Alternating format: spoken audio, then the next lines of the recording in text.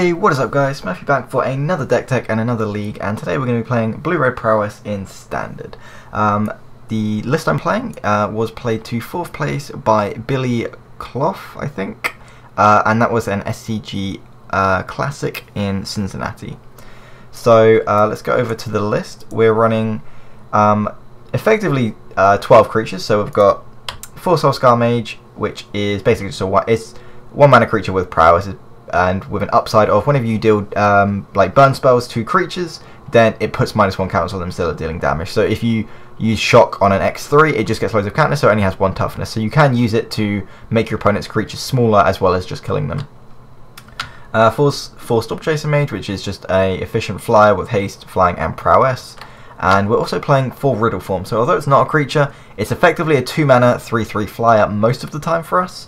And it's quite nice because it actually dodges our opponent's sorcery speed removal, because as long as we don't activate it in our opponent's turn, then they can't actually kill them, which makes it very difficult for our opponent to deal with, which is really nice. So those are our main ways of killing our opponent. We play 4 Crash Through, which is just give all your creatures trample and draw a card, which effectively triggers all of our creatures, and it just replaces itself. So it's a really nice cantrip in the deck.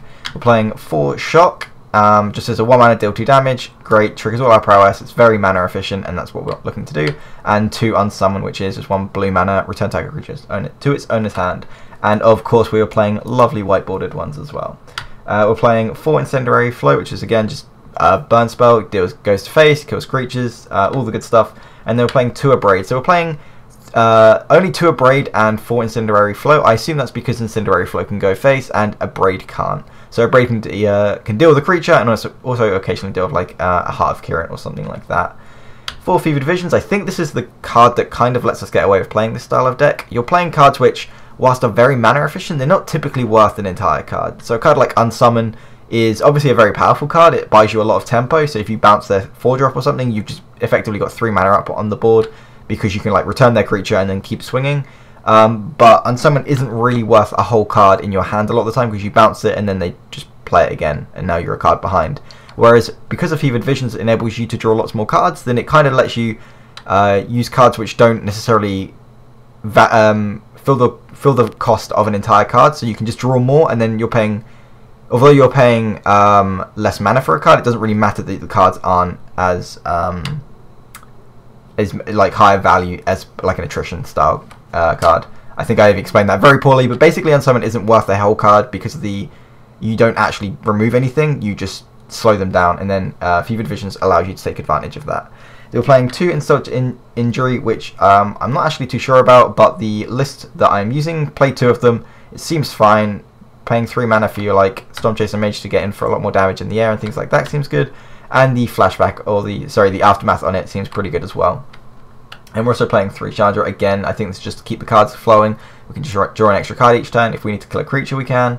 I don't think getting 2 red mana is going to be too relevant in this deck, just because the curve is very low.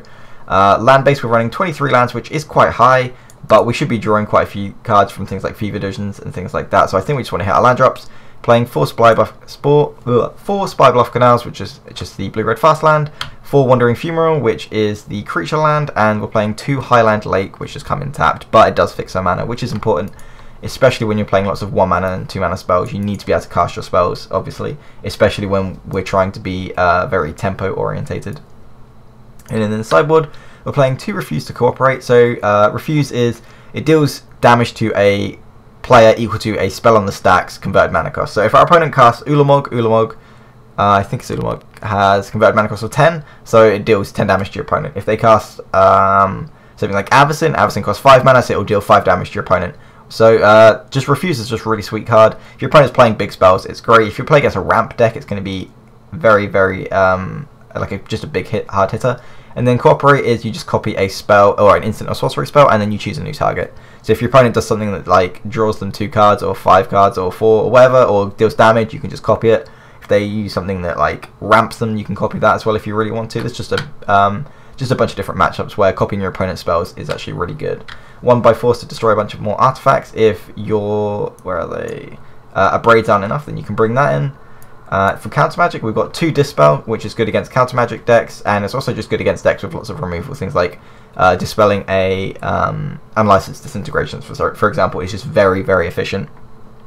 1 Jace's Defeat. This is for blue decks. Obviously, if you can get a Jace with it, then it's just incredibly powerful. But yeah, it's just 4 counter magic fights, and then 2 negates, which is just pretty obvious if you need to like counter planeswalkers, things like that, or board wipes. And occasionally there's just some big spells that you do need to counter.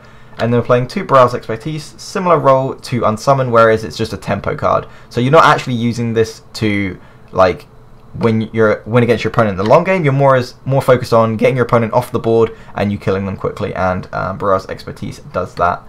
We're also playing 3 Sweltering Suns, which deals damage to all creatures. And a lot of our creatures can actually survive this. So Storm Chaser Mage, because the Prowess will resolve before the Sweltering Suns, doesn't actually kill your Storm Chaser Mage. And with Soul Scar Mage, it has Prowess as well. So as long as you cast a spell before Sweltering Suns, then the Sweltering Suns itself will trigger Prowess again, which means your Soul Scar Mage will be an X4. So you can just go something, for example, on turn 4 you could go Crash Through, which would trigger Prowess, and then you go Sweltering Suns, again trigger Prowess, and your Soul Scar Mage and your Storm Chaser Mage would survive. Unfortunately, the Riddle form doesn't, but that's just, if you're playing against a deck which is like flooding the board, then sometimes you need to board wipe, even if it does kill your own guy. And we're also playing 2 Magma Sprays, again for the little fast decks and things with Scrap Heap Scrounge and things like that. So pretty standard. The reason I've chosen to play this deck is because I just think it looks really fun and interesting.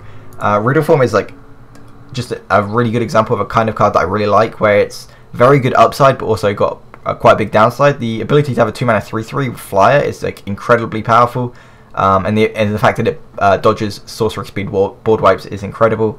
The Scry 1 is fine on it as well, but I think we're more playing as a 2-mana 3/3 flyer. Other cards that I really like are Crash Through. It's a card that I definitely want to try and play in Modern with a Killfiend deck, and I really like Fevered Visions as well. So yeah, this is going to be the deck I'm going to play. I hope you guys enjoy it. Thanks for watching, and I'll see you guys in the first round. Peace.